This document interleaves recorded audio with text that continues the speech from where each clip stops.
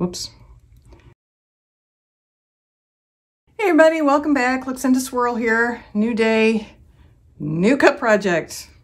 We are going to work with purples today and alcohol inks. I have a metallic violet from Marabou, passion purple from Pinata, Caribbean Storm or Caribbean Storm, potato, patata, tomato, oh, let's call the whole thing off, from Woody's Goodies, and lavender from Brie Reese, and also violet from Copic.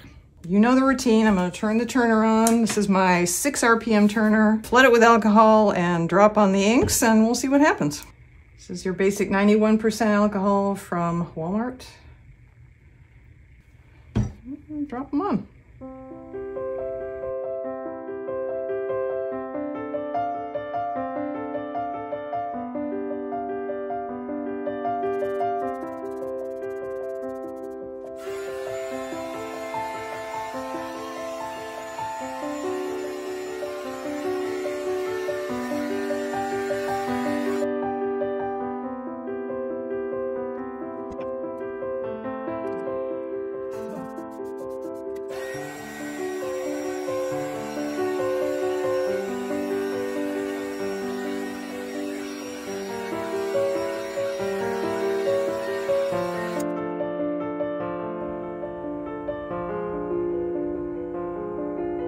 And we're back. Okay, here's how this cup looks. It's beautiful. I am now going to emboss the lines on, the metallic lines, that I didn't do with brass alcohol ink during the whole waterfall thing. And the reason I didn't use brass then is because I've had some comments about why can't I use other metallics. The other metallics that I've tried, so different brands in silver and gold and copper and bronze, everything but the Pinata brass doesn't work the same way the Pinata brass does when it's used in this method. So that's why I don't do it. I would love to use silver. I would love to use bright light gold sometimes, but they just do not behave the same way the brass does. But you can still use other methods to get your metallic accents on. You can use a paint pen, for example. I wanted to try something a little different than that.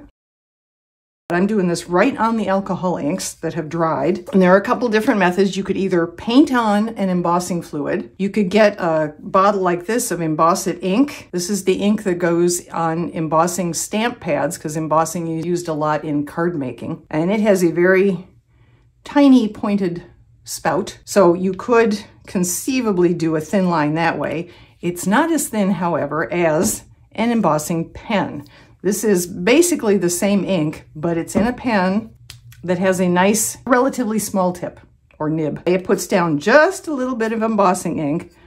And embossing ink is special because it doesn't dry right away. I'm basically going to follow along my line made by the alcohol inks. I am working, these are 4 different metallic embossing powders that I got off Amazon. I will link to everything below. We have copper, pearl gold, metallic gold sparkle, and silver sparkle. So this is how I got my silver line on there already, and I'm going to do it again.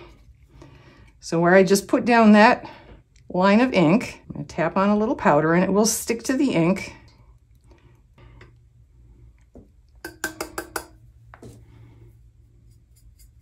Brush off the extra, and then hit it with an embossing heat gun.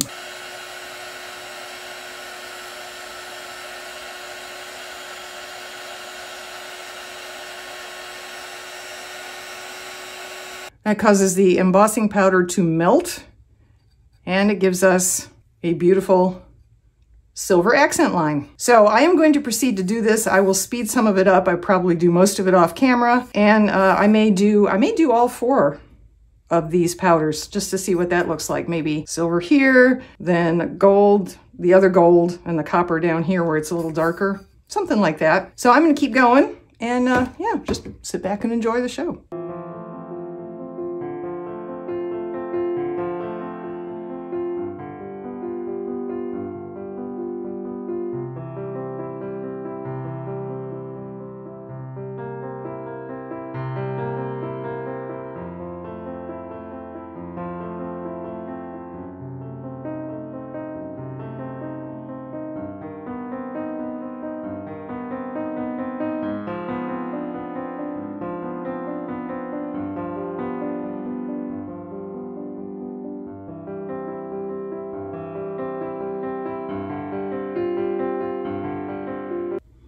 Okay, there we go. Silver, light gold, gold, and copper accents. Obviously, you could keep going with this. You could do a lot more. You could do a little more. You could do less, you know, whatever you want. It's just another method to get some beautiful and different than brass metallics to accent your cup. I'm going to spray this with Rust-Oleum 2X, probably matte clear. Then I will put a layer of resin over this and bring you back for the decal. So stay tuned.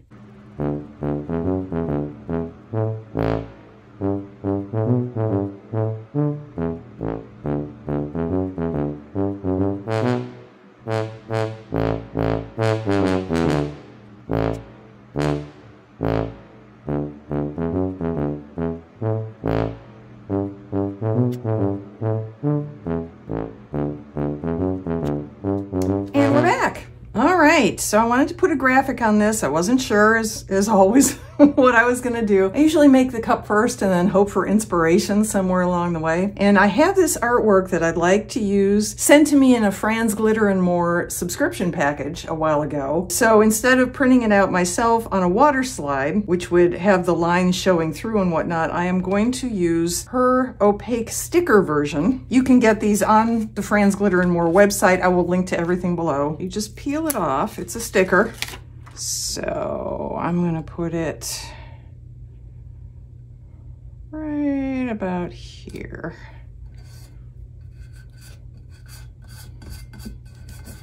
There we go. Sorry, my filter is broken.